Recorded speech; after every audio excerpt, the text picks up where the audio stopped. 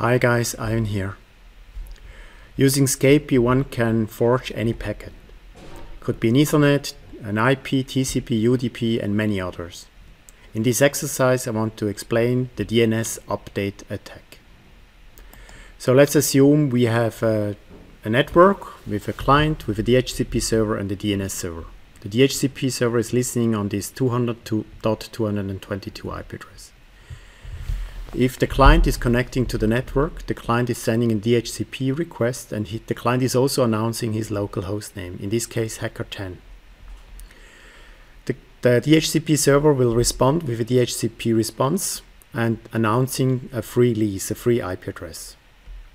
Furthermore, maybe this client hostname would be nice to have it in the DNS server, and therefore the IP address of the DHCP server or the DHCP server is sending a DNS deletion package to the DNS server, so making sure an existing hostname gets deleted, and after the DNS deletion the new entry will be sent to the DNS server, in this case 277.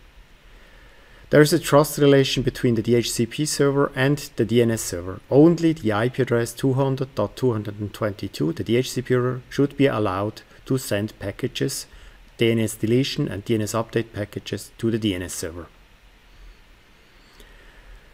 Now the DHCP packages to the DNS server, or the DNS packages to the DNS server should be digitally signed, so that the DNS server can make sure that an authorized DHCP server is sending such deletion and update packages.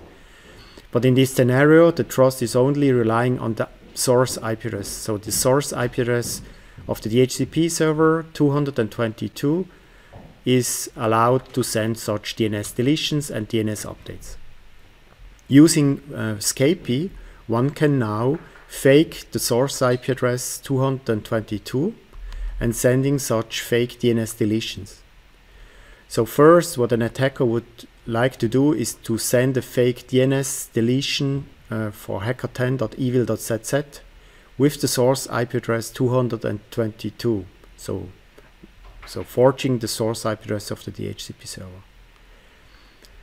And furthermore, to spoof the DNS hostname of the client or a server, the attacker would then forge a second DNS packet, adding or updating the DNS entry. If the DNS server is only adding or deleting based on the source IP address, this setup is prone to such a spoofing attack. And this is what this exercise is about. So give it a try and enjoy.